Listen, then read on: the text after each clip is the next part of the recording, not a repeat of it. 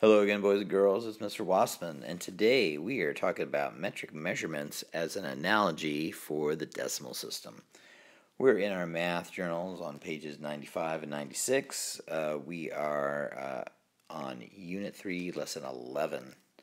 And before we get started, let's talk a little bit about base 10 blocks. Okay, you might use these tools in your classroom to help you understand place value, but did you know that the base 10 block, this unit 1, is exactly 1 centimeter wide by 1 centimeter tall by 1 centimeter deep?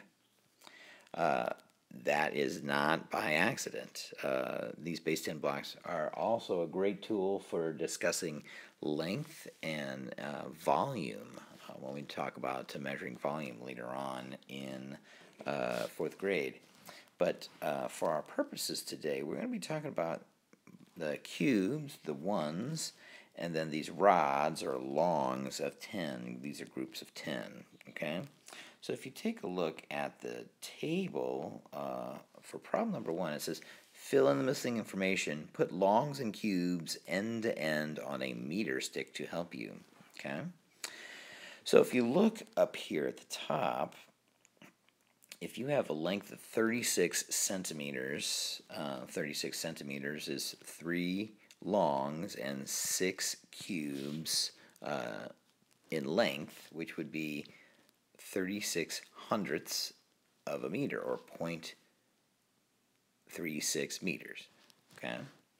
Now, longs and cubes in this analogy are really, we're just talking about tenths, and we're talking about hundredths.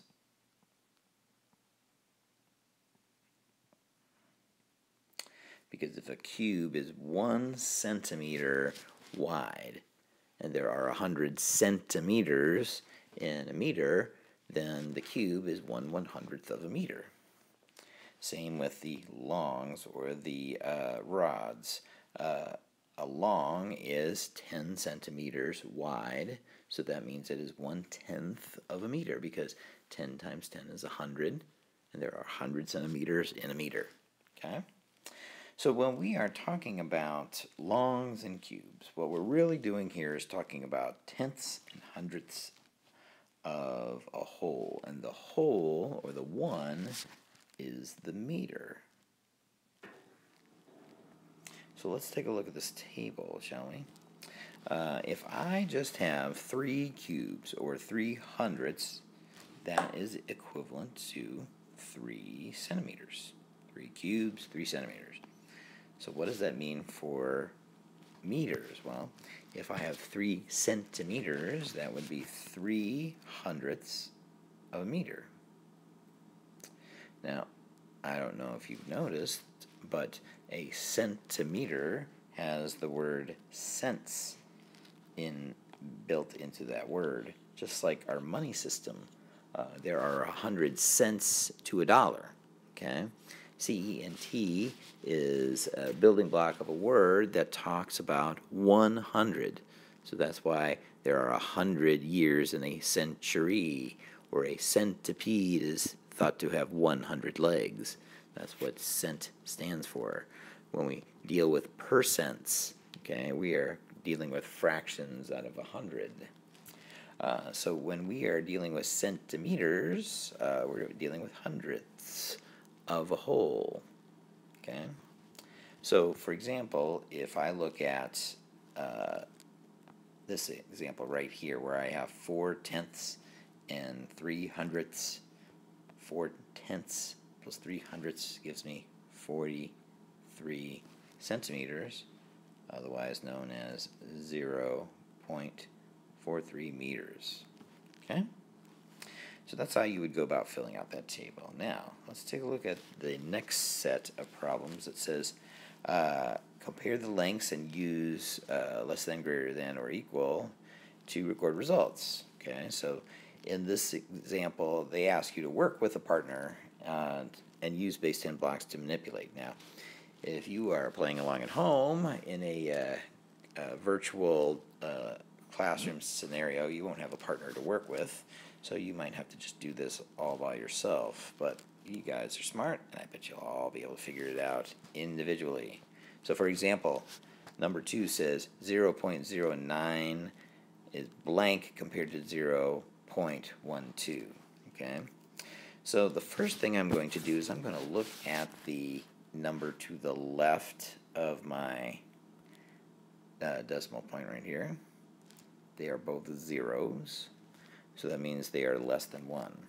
So then I look towards the number immediately to the right of the decimal point. Those are the tenths. Okay? Now on the left-hand side, the number has no tenths, but on the right-hand side, it has 1/10. Okay? And 1 is more than 0, so that means that this number here would be less than this number. So 9 hundredths is less than 12 hundredths, or 1/10 and 2 hundredths. Okay? Now in comparison, down here at number 5, again, I have two numbers that begin with a 0, because there are no whole numbers. And then you're going to notice that I'm missing a digit on the right-hand side. It just says 0.5 compared to 0.18. Now again, when I look at the tenths place value to the right of the decimal, I have a 1 on the left-hand side and a 5 on the right. And of course, 5 is bigger than 1. Now you probably noticed that there's no digit for the hundredths. That's because when there's no digit, it's assumed that we mean 0. 5 tenths is the same as 50 hundredths. So if I have 5 dimes, that's the same amount of money as 50 pennies. So if I pay the cashier 5 dimes, that's enough for a 50-cent pack of gum. Okay, so we're going to compare these values according to the place values, comparing where digits lie on either side of the decimal point. Okay. For problem number 8, you have this centimeter ruler. It's not a true meter stick because it only goes 15. It says follow these directions on the ruler below. Use base 10 blocks to help you. It says make a dot at 4 centimeters and label it with the letter A. Okay, so that's pretty straightforward. So here's 4. So I'm just going to put a little dot right here. I'm going to label it A. Okay? Now, if I skip over to letter D, it says make a dot at the 0.08 meter mark and label it with the letter D. Now, as you can see, they're only dealing with whole numbers here, whole centimeters. Okay? But the measurement that they gave you was in meters, so I have to just translate that, 8 hundredths of a meter is the same as 8 centimeters, because 8 centimeters is less than a whole meter. Okay, but here's the number 8, so I'm going to put a dot right there. I'll label it D. So for B and C, they just give you the measurements in parts of a meter versus centimeters. All right, now finally we see some columns in some tables that are blank, and it's kind of like an input-output type of project, a function machine. So for example, on number 1 on page 96, you see that there are 100 centimeters for every meter.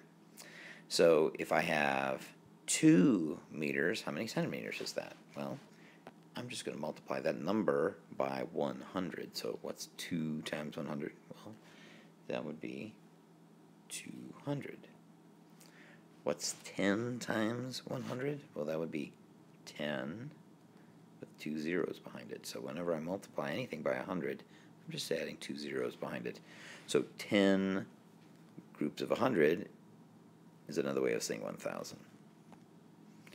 Now on the table for number 2, I'm just reversing the idea that a fraction of a meter is centimeters. Okay, so if I have 23 hundredths of a meter, what I really have is 23 centimeters. So what I do here is I look at where that decimal point is, and I just move it 1, 2 spaces to the right. That's what you do when you multiply a number by 100. You're basically pushing the digits across 2 places, okay, to the left. Okay, so when I deal with 1/100th of a meter, I'm just dealing with 1 centimeter. 1, 2 spots. There. 1/100th of a meter is 1 centimeter because I just moved the decimal point 2 spaces over to the right. And then, for number 3, we're dealing with groups of 10 centimeters. Now again, there are 100 centimeters to 1 meter. And if I have a group of 10 centimeters, that's still less than 1 meter. Okay? But with 10 centimeters, what I would do is I would take the decimal point and I would just put it to the left of the digit. Okay?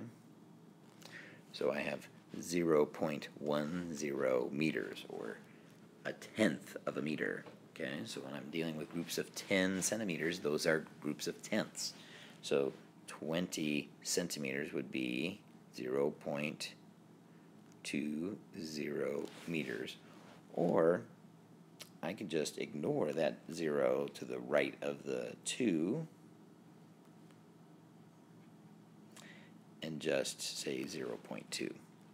Both of those versions are correct. Okay? If you have any questions on the metric system, or centimeters, or meters, or decimals in general, talk to your math teachers. We are here to help, and if you have questions, we've got the answers, or we will try to answer them for you. All you have to do is ask. Until next time, friends, we'll talk again soon. Thanks.